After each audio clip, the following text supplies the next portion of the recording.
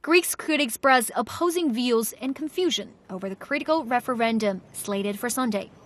According to the government, the referendum is a last resort in response to the ultimatum given by the country's creditors. International creditors are urging debt-laden Greece to accept more severe austerity measures in order to continue the support of the Greek economy, which has been in its fifth year of recession. The Greek government asks citizens to vote no, rejecting this deal and push for further negotiations in order to achieve a better deal that will include a debt relief agreement.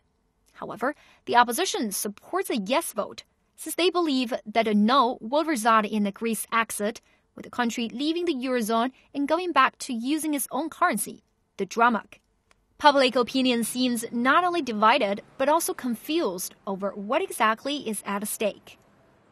Of course, I agree with the government's decision. It is the most democratic thing they could have done.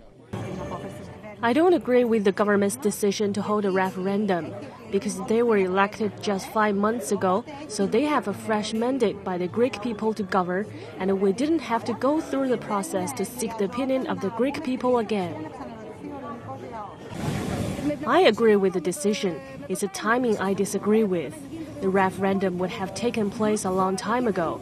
To hold a referendum right after the current bailout program ends its blackmail. I don't agree with any decision because I don't know what the vote is going to be about. Nothing is clear. They haven't shown us what yes or no entail. We cannot decide because the picture is not clear.